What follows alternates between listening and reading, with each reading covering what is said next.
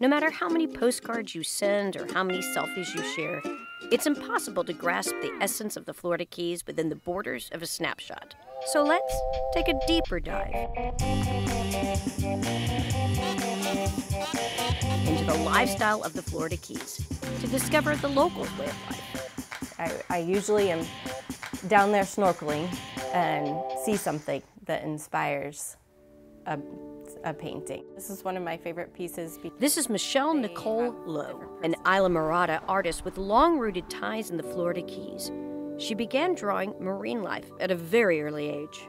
I picked up a paintbrush when I was, as soon as I could hold one. So I know I have always loved art. Even while studying in Italy, Michelle's love for the Keys remained on the tip of her paintbrush. I kept painting fish and marine life.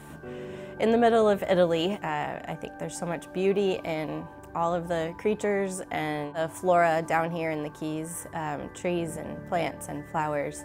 That's what makes me want to paint. For Michelle, the personality of the Keys is also found in the personalities of the fish she paints.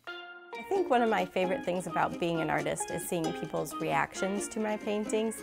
And when people come into the gallery, often they let out a laugh or they're smiling because I try to give my fish personality. And if you're down there really scuba diving and seeing them up close and personal, they all really do. They're all looking different ways and they have little personalities when you really look at them.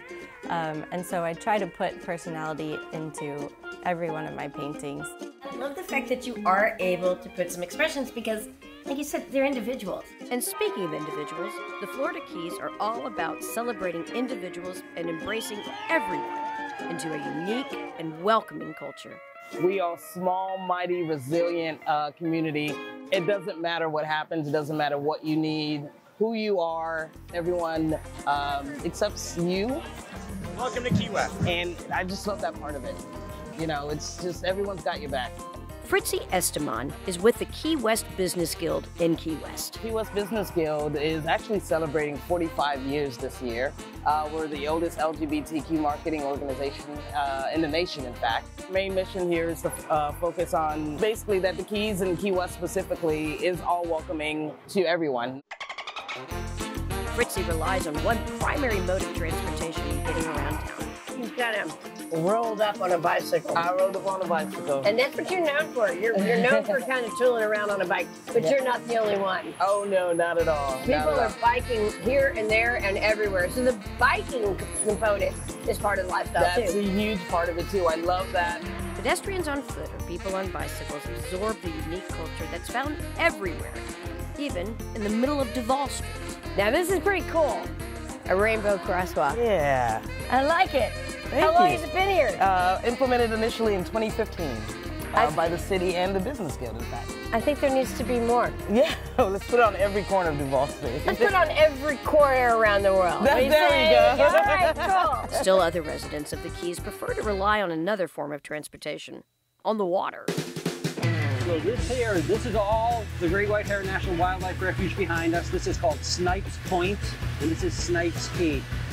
We're going to make our turn around the corner here and go over to another little beach called Smart. Rob Oliverio provides visitors tours of this federally protected Lower Keys area, one of the 4 national wildlife refuges in the Keys. It's about a 50-mile stretch, just north of Marathon to north of Key West. Backcountry here, about 200 acres or so. There's no doubt that having fun in the sun, on and in the water, is a major part of the lifestyle in the Florida Keys. But what residents also understand is that there's a responsibility of stewardship for maintaining these island paradises. You're all about ecotourism. Yeah. How does that Well, we're all work? about being stewards of the environment. You know, like I said, thank goodness this was set up years ago for us, and we'd like this to be here years in the future for our kids and their families. The lifestyle of the Florida Keys has been built in the last 200 years by generations who work to preserve these islands' cultures and ecosystem. Although there is always preservation work to be done, there is also a new level of understanding that all residents recognize. I believe there's a new consciousness happening where people, are becoming more aware. And this is all part of it. You know, we're becoming more aware of our environment, our place in it. And if you don't get inspired by this, then nothing's going to Nothing's going to inspire you.